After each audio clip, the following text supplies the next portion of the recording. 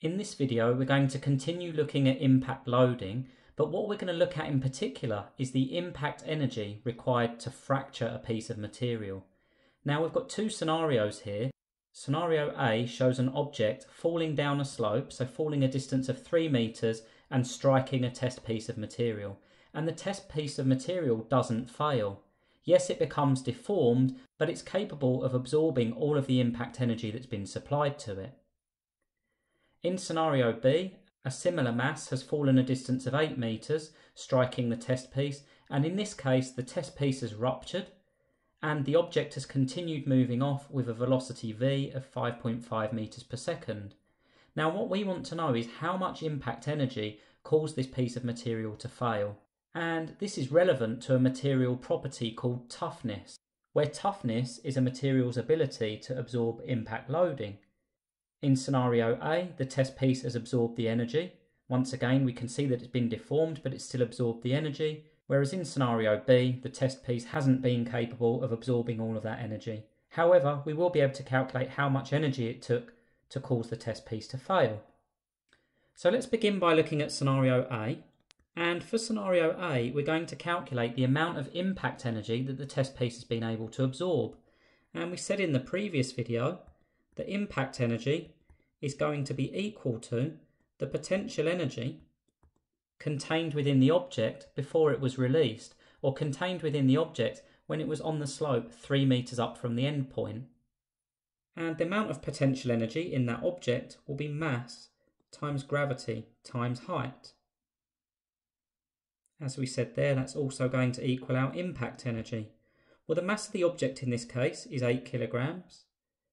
Gravity is 9.81, and in scenario A, our height is 3 meters. Therefore, the impact energy in scenario A equals 235.44 joules.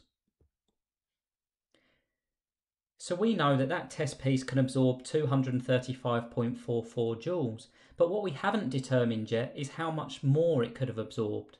So how much energy could it actually have absorbed before it ruptured?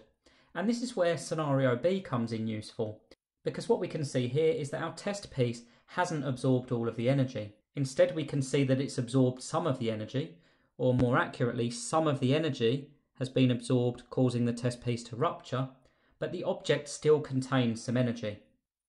So what we can say in this case, for scenario B, is that the potential energy contained in the object at the top of the slope equals the impact energy, or the energy required to break the test piece, plus any remaining kinetic energy in the object.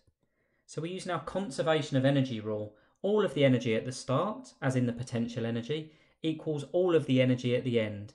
The energy absorbed to break our test piece, plus the kinetic energy remaining in the object. So we can rearrange that, and the impact energy then is just the potential energy at the start minus the kinetic energy at the end. So now let's input some numbers, because our impact energy then, the potential energy, is mass times gravity times height, and the kinetic energy is 1/2 times the mass times the final velocity squared. So we have impact energy equals the same mass, 8, times gravity of 9.81, and this time the object started at a height of 8 meters, minus 1/2 times the mass again, which is 8, times the velocity squared, and our velocity is 5.5 meters per second. Now running that all through our calculators, we get an answer of 506.84. And the units there again are joules. So from carrying out this test, we've been able to observe a couple of things. We know from the first test that the piece of material was more than capable of absorbing 235.44 joules. Yes, it deformed, but it didn't rupture.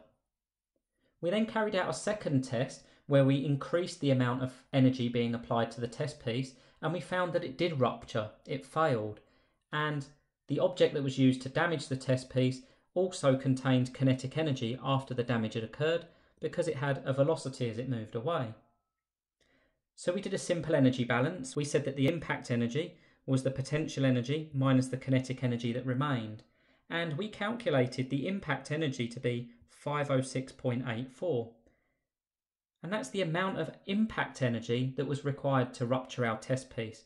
And we can see there that it's roughly twice the amount of energy absorbed during the first test.